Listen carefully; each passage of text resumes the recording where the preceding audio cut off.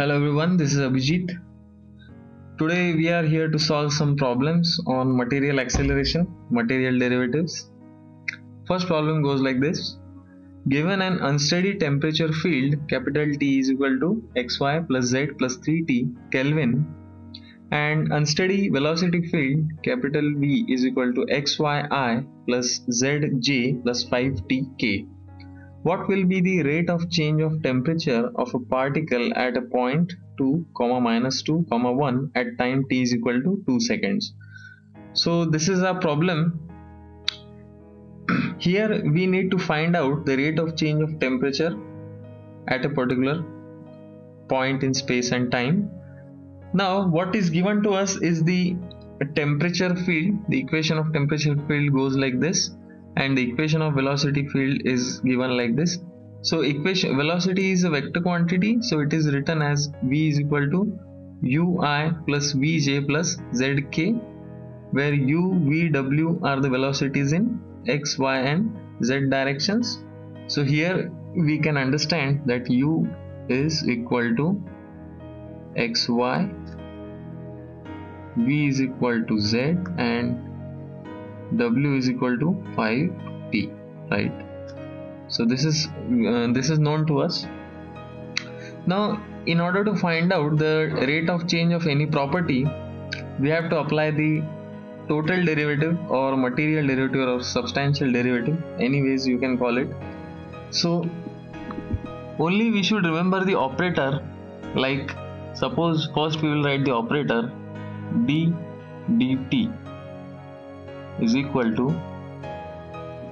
del t plus u del x plus v del y plus w del z.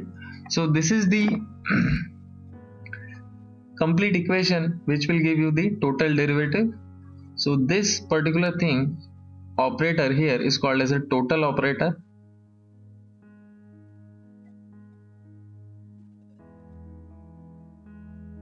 Total or material operator.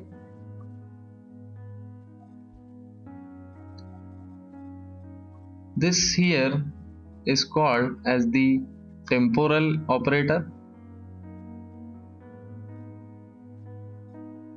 or temporal derivative or local derivative, and this particular rest of the equation is called as convective derivative or convective operator.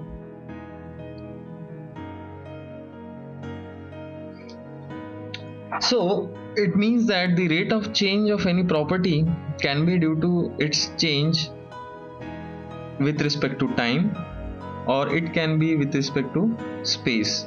So to account for the change with respect to time, this operator takes care of that del t, and in order to see the change of that property with respect to space, this particular operator will be useful. So the addition of both this will give us the total or total change with respect to time. So we are going to use the same equation here to solve this problem. So what we have to do is just whatever property we want to find out, whatever properties change we want to find out, just put the property here. Like now we want to find out the rate of change of temperature, so simply we will put T, capital T here in this equation. So this equation will now give us the rate of change of temperature with respect to time. That means the total rate of change of temperature. So similarly, if you want to find out the rate of change of any other property, you can simply put the property in this operator, or you can apply this operator to the property and you can get the change. Fine. So now let us solve this.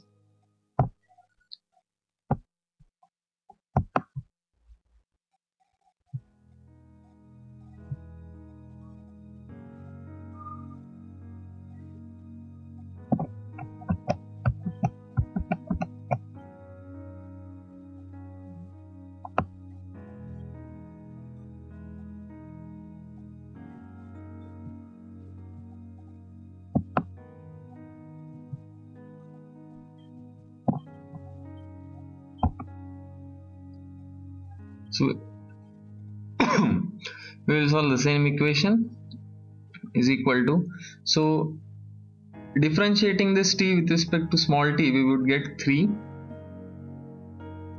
because all other variables will be treated as constants. We are taking the partial derivative with respect to time, so all other variables will be treated as constants, plus u del t by del x. So plus u is our xy into del t by del x would give us y,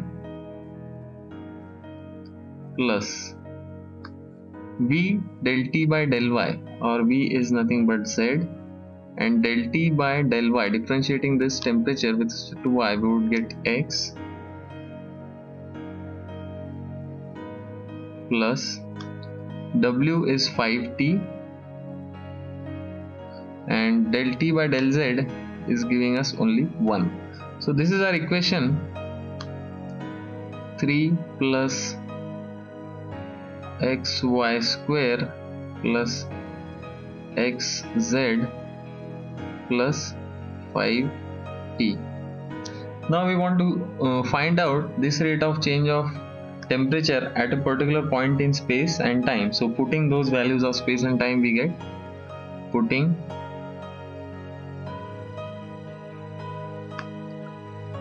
x is equal to 2, y is equal to minus 2, and z is equal to 1, and t is equal to 2.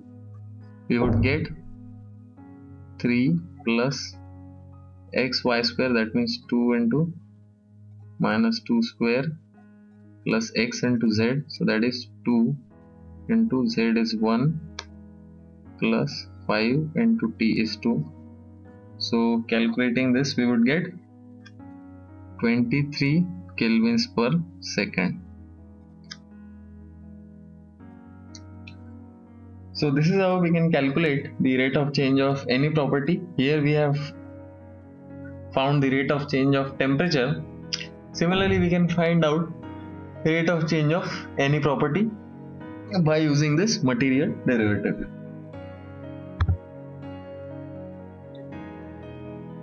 The second problem is visible on the screen now. The problem is like that. Problem says that a velocity field with no components in y and z directions is given by v is equal to 6 plus 2xy plus t square into I. The acceleration along x direction at a point 3, 1, 2 at a time t is equal to 2 seconds is given by a 8 units, b 16 units, c 28 units, d 36 units. This is the question where we need to find out the acceleration in x direction given the velocity vector. So how to solve this problem? Before solving this problem, we should remember that this is the Cartesian coordinate system where we have three axes, x, y and z axis. Now the unit vectors along x, y and z axis are I, j and k. The velocities in x, y and z axis along the x, y, z axis would be u, v and w. So now we are given that the velocity vector is v is equal to 6 plus 2xy plus t square I. So it has no component in y and z directions. It means that the velocity in x direction u is equal to 6 plus 2xy plus t square. Now we want to find out the acceleration in the same direction. Again, in order to find out the acceleration, we will use the total derivative of velocity in x direction with respect to time. So acceleration in x direction would be total derivative of u with respect to time. Again, this is equal to, we will again rewrite the operator first. You don't need to remember the formula, just we need to remember the operator. It goes like this. First is the temporal operator, so del t, plus then the convective operators, u del x plus v del y plus w del z. Now as we want to find out the acceleration in x direction, we would put u here, u here, u here and u here. If we solve this equation, we will get the acceleration in x direction. So let's solve this now. Is equal to del u by del t. So differentiating small u with respect to t, we get 2t, plus u into del u by del x. I will write u, 6 plus 2xy plus t square, and into del u by del x, that is into del x of again u, that is 6 plus 2xy plus t square, plus v del u by del y and w del u by del z. But as v and w are 0, here you can see there are no v and w components, so it is 0. So equation will be reduced to only this much. So I'll again simplify. Ax would be 2t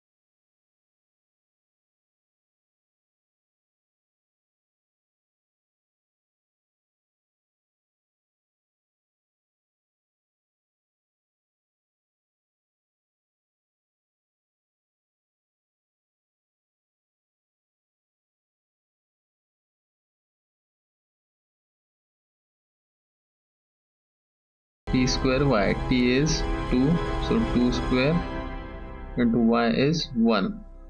So solving this equation, we get ax is equal to z directions. It means that the velocity in x direction u is equal to, it will be 36 units.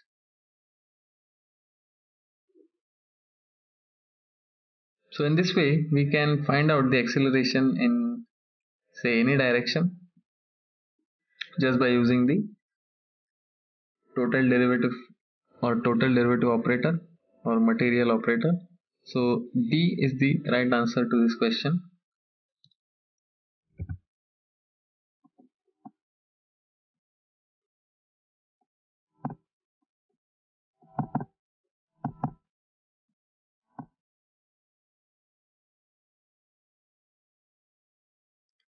The third problem is on your screen now. It says velocity in a flow field is given by v is equal to 4x cube I minus 10x square yj plus 2tk. The velocity of the particle at 1, 1, 1 at time t is equal to 1 second is a 3 root 30, b 2 under root 15, c 2 root 30 and d 5 root 30.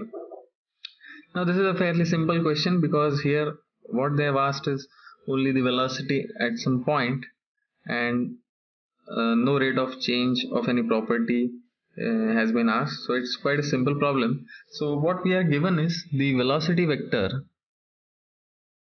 v is equal to 4x cube I minus 10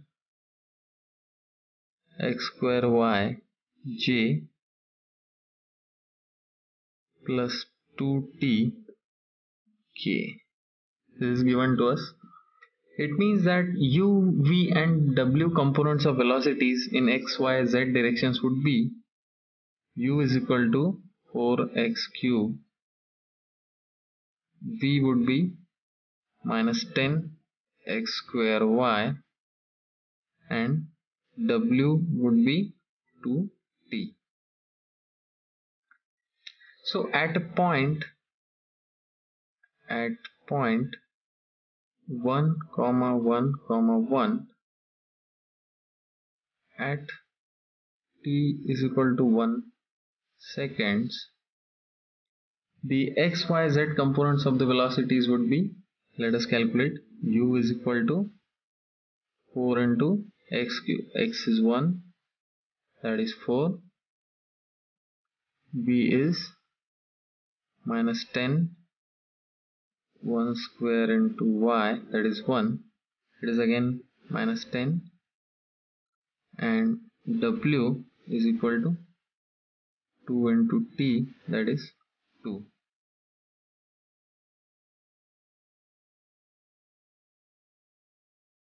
Now the magnitude of velocity, the magnitude of the resultant velocity would be given by v is equal to under root of u square plus v square plus w square. So that is equal to root of u is 4, so 4 square plus minus 10 square plus 2 square. So that comes out to be 2 under root of 30.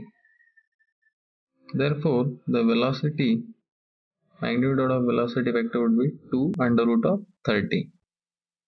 So C is the right answer.